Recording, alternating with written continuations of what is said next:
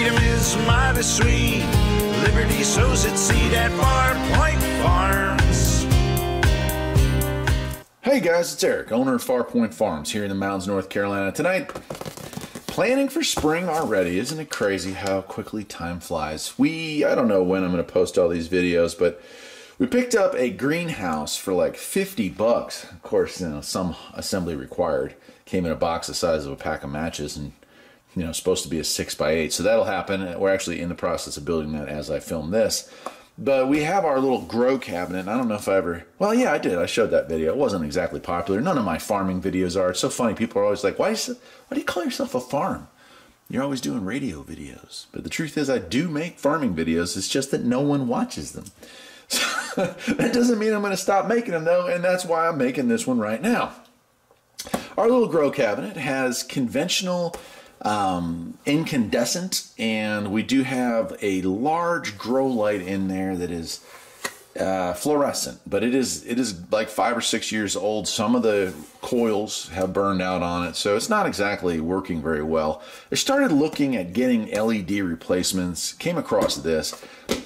This company, I actually got that like super bright light for my garage from the same company that made that. It's like screws into a regular light bulb, but it was like 60 watts of LED, and it had like an adjustable thing. Anyway, so when I saw the name, I was like, well, that thing's been working for a year or two, so let me check that out.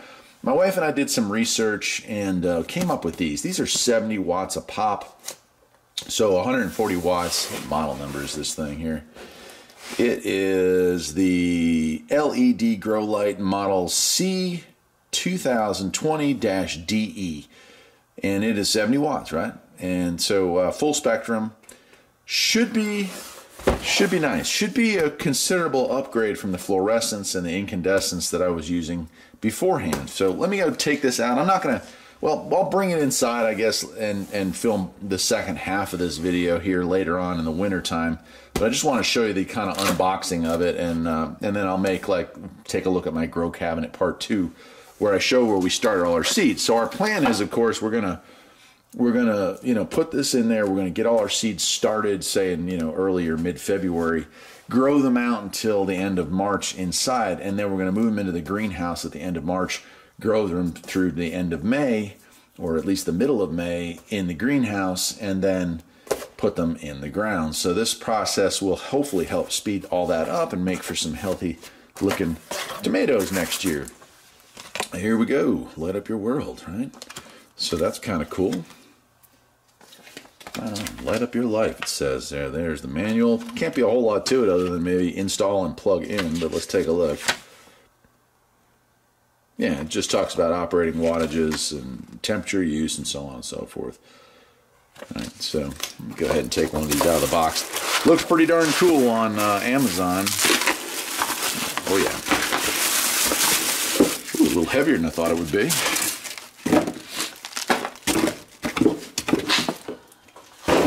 Set that aside and let's take a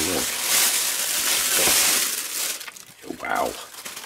Very interesting. So it's got a bracket here. This is what we liked. Our plan was we're going to take that, you're going to put a bar across the top, we'll lower it down to start the seedlings, and then as they grow, we can raise that back up. So that's really nice. And there's a lot of airflow going through there. So this thing must put out some serious heat, which is actually not a bad thing because we keep our house fairly cold because, we're poor. And it does sometimes affect our little seedlings when it's a really cold night and it gets down into the 50s in the house. So let's go ahead and I want to plug this in and try it out. Probably going to blind myself and everyone around me here, but let's do it.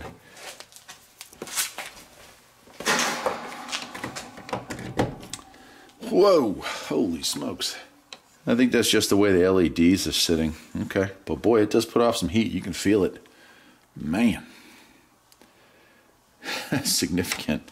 And I'm not going to point it towards the camera, that's for sure, but suitable for wet locations is kind of nice too, because obviously, we do water them and stuff, but all right.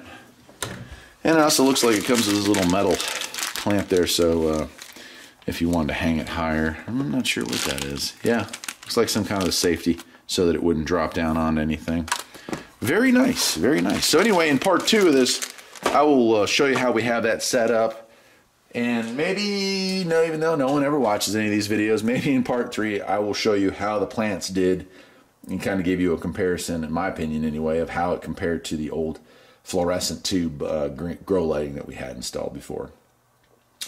That'll do it for today though, my friends, and I hope you all are already thinking about spring, because it'll be here before you know it. Till next time, take care.